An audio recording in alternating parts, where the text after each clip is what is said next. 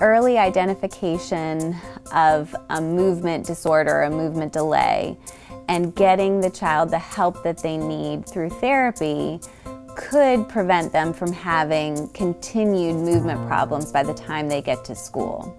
I'm Carrie Sawulski. I'm a physical therapist with Cone Health Rehab Center Pediatrics Unit. Early in your child's development, parents should focus on the development of head and trunk control. So in the first 6 months of life, parents should offer tummy time. That's putting your baby on their tummy so they can push up and see their environment. And we need to offer that very early, very frequently, maybe in very short bursts because some children are much more tolerant than others.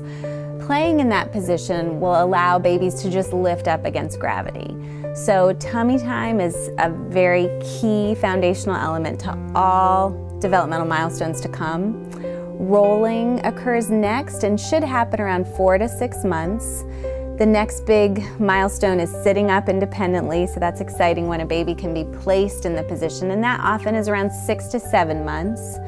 Babies start to get floor mobility, so often that's crawling on hands and knees, but some babies sort of scoot on their bellies, and that we would hope is occurring by 10 months, but can certainly happen earlier. And then walking often happens around a baby's first birthday. If a parent has a concern that their child is late with a milestone, or if those milestones are not happening in the time frame that they would hope, the most important thing to do would be to talk to their pediatrician. Your child's doctor needs to be clued in to what's going on with your baby's development, because sometimes in that well-child check, they may not be able to see exactly what your baby can do. So mentioning those concerns is vital, and you don't want to keep it to yourself. You want to let them know early. Early intervention is key to helping a child with motor delays or any kind of delay achieve the best possible outcomes. So we want to identify it as soon as possible. As far as specific time frames, there's lots of resources available for when babies should achieve certain skills. Parenting magazines, the American Academy of Pediatrics has great information online about your baby's development and how to facilitate it.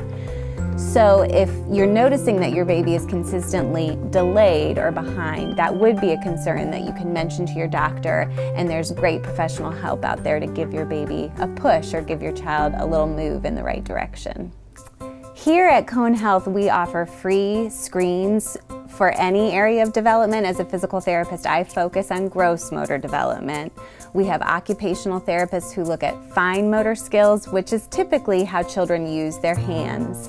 And we have speech and language pathologists who help children with their communication. So if a parent has any concern about those, they can either talk to their child's doctor or contact us directly and schedule a free screening.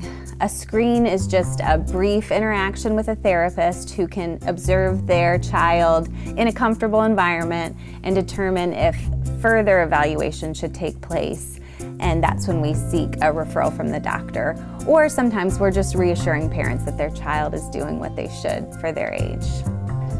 Thank you for joining me today. I hope this information was helpful. If you'd like more information, please visit conehealth.com/pediatric rehab.